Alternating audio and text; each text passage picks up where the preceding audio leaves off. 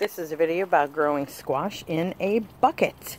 Squash, whether it's zucchini, yellow squash, crookneck squash, Hubbard squash, acorn squash, all the different varieties of pumpkins, they all are very shallow rooted. So instead of planting in a garden bed or having to dig out your lawn and put soil in to plant the pumpkins and allow space for them, what you can simply do is plant a plant in a bucket, or even just a seed or two in a bucket, and grow your plants that way. The cool thing about this is you can have them wherever.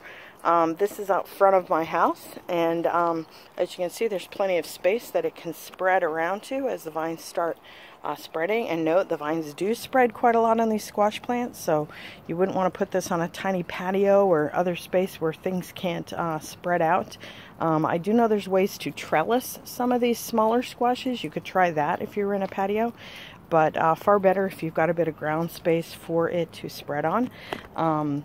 The bonus too with having it spread on this as opposed to grass is that once the vegetables are growing, and if they're coming off these vines and growing on the ground, then when they're growing on something like this, and it could even be pavement, that it is not going to, less likely for the vegetables to mold because they're not going to be in contact with wet grass.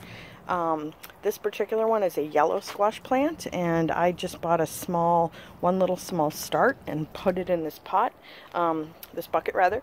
This bucket is from Walmart. It's just a utility bucket. Cost me like, I don't know, maybe $3. Now, vital is that you drill a bunch of decent sized holes in the bottom of the bucket, which will allow drainage. If you don't do that, you will kill the plant because the soil will get too saturated. So definitely drill all your holes first thing as soon as you get your bucket. Then what I usually do is I put a layer of mulch, or I put even some smaller rocks in the bottom there, and that kind of just gives a bit extra airspace there to help with drainage. Then what I did was I layered in my compost and my soil.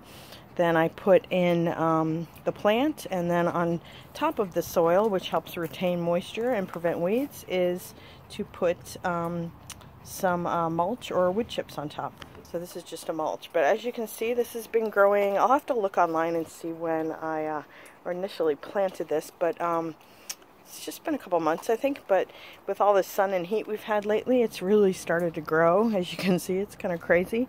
And the speed of these little guys, this little one was the size of like a fingernail a couple of days ago, and now it's already like 1.5 inches long. There's another one down there. So there's like, let's see, 1, 2, 3, 4, 5, 6, 7. There's like 8 squash already on here. And as you'll see, these are the male flowers that will come up here, the long stalks. And then the shorter ones are the female flowers, which will have a little tiny vegetable on them. And what happens is the bees take the pollen from here to there and pollinate, and that's how you end up with the vegetable growing.